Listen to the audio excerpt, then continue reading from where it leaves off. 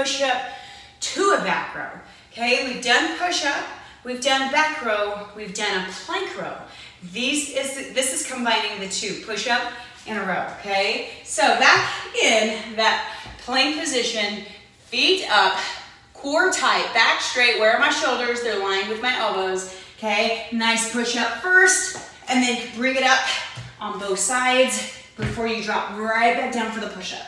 Same thing, you can go to your knees until you're quite ready. If you're on your toes, and this is about as far as you can go right there, then I want to encourage you to drop it to your knees. Even if you can do push-ups on your toes, I would rather you get a full range of motion than go super teeny tiny just to get on your knees, right? So that is a push-up and a row.